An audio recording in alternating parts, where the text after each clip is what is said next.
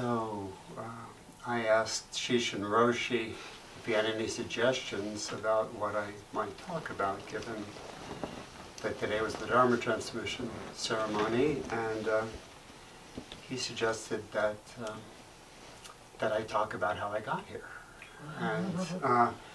and so I decided to take him at his word and start at the beginning. About 13 billion years ago, a compressed blob of sorts of matter and energy suddenly began to expand. There's a current controversy over when exactly this happened. I don't know if you know about this, but some scientists are saying 12.8 billion years, and some scientists are saying 14 and some billion years. Personally, I think the universe doesn't look a day over 12 billion. Anyway, we call this event the Big Bang, right? And I looked up these numbers. Out of the Big Bang, eventually, I don't know how many billion years it took. Maybe Shishin Roshi does know, but eventually this expanding matter started to coalesce into planets and suns and solar systems and galaxies. And apparently there's 30 billion planets in our galaxy alone, and there's something like 100 billion galaxies. So that's a lot of planets. And in the wake of the Kepler space mission, astronomers estimated there might be as many as 40 billion Earth-like planets in the universe. Is that something, you know? So out of all that, this little planet that we call Earth starts to harden up and happens to land in just the right orbit around the sun, and somehow oxygen creates an atmosphere, and hydrogen combines with oxygen and makes water on the planet, and this ooze starts to percolate. And something like 3 billion years ago, somehow the ooze starts to replicate and turns into life. And eventually another billion years passes, some of that life crawls out on the land, turns into frogs and salamanders and such, and eventually into reptiles, and then an asteroid hits the Earth, and the reptiles are wiped out, and the little mice, which were the warm-blooded creatures, eventually evolve into us. And so a lot less than a billion years ago, 62 years ago, there was a little bang. And we all came from both a big bang and a little bang. And in this little bang, something like 40 million sperm were emitted and met one of between 300 and 400 of the eggs that a woman produces in a lifetime. And 9 months later, a child is born. And at first the child is completely unified with the environment. And eventually, in the case of this particular child, it's apparently, I started talking around 12 or 14 months, and around the time that language starts, we start to identify ourselves as separate beings. And little acquisition of language, maybe it took a few months, but before long, all of a sudden, out of these countless causes and conditions, random events, the unlikeliness of it is enormous, that any of us should be here at all. All of a sudden, I come to enough thought process to start thinking of myself as a separate individual, at which point I say, "Hi, I'm here, I'm me, I did this!" And that's where all the trouble starts, right? So, I want to talk a little bit about the mind we were born with, the literally original mind that we were born with.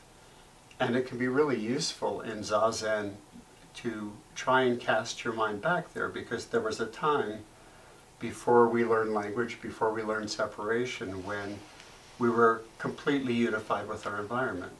We didn't realize that there was an over there and a me here, and we didn't realize that our mother was separate from us, or our father, or anything.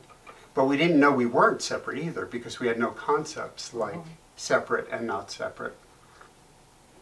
So when Roshi said during the transmission ceremony today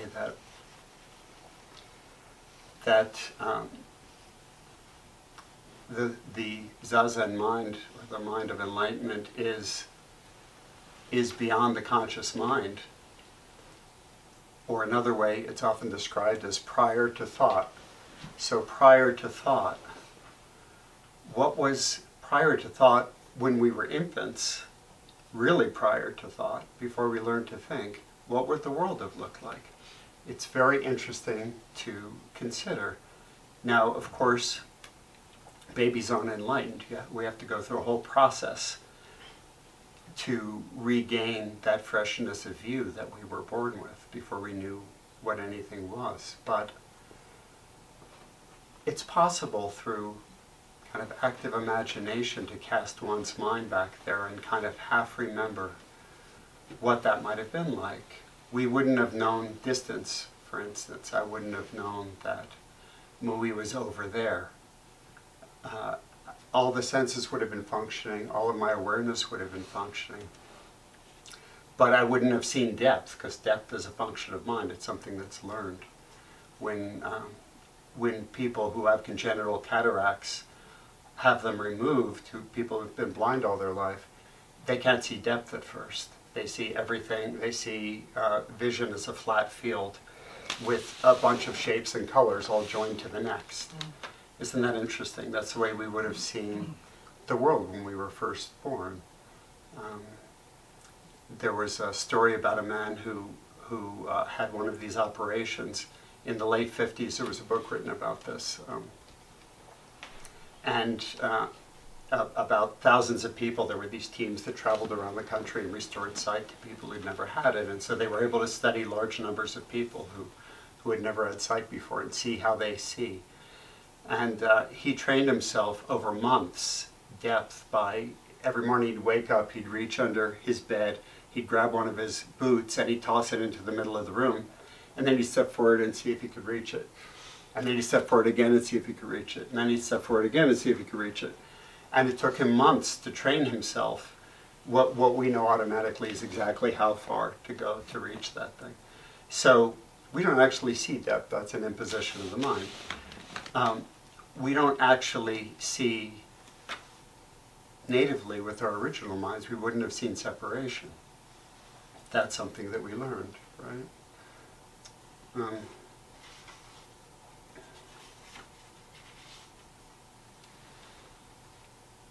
And that separation, that sense of separation is where all the trouble starts.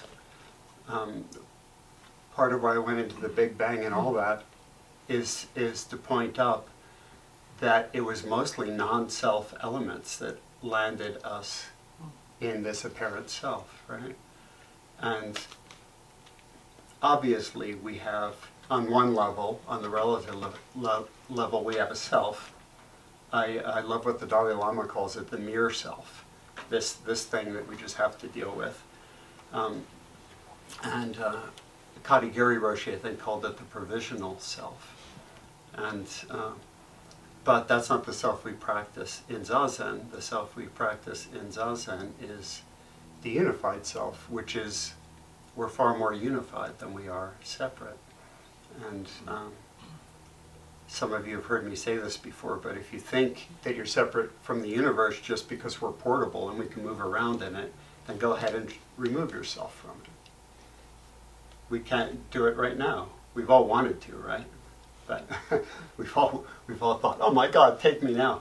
But we can't even remove a piece of paper from the universe. That's how unified it is.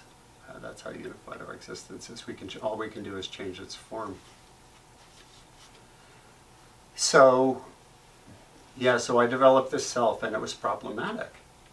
I found it quite problematic. My parents divorced when I was between 4 and 5 years old. And we moved to Florida because my health was already bad. A lot of you know I've had health issues for a lot of my life. And it was so difficult for my mother as a single mother to take care of my brother and myself that she put us in a foster home for 2 years. And I experienced abuse in that foster home. And when my brother and I were finally rescued again and went back to live with my mother, by that time I'd formed into quite a frightened boy. And very, very shy, very withdrawn. I was fundamentally scared of life. And that continued pretty much through my childhood and adolescence. Very fearful. I actually thought, Shinko Roshi will laugh at this, I actually thought I was an introvert. Shinko Roshi sometimes says I'm the only known extrovert in the Zen world. Actually, but I didn't realize that. I was afraid, and that was really what the issue was. And some of you have heard this story again. I'll just briefly touch on it. But I went to college, and when I was 19 years old, still quite shy, frightened, and withdrawn, fundamentally frightened, I'd say. My fears somehow coalesced into these two neurotic fears that I would worry about a lot. And one was that I would one day be paralyzed, and one was that I would one day go blind.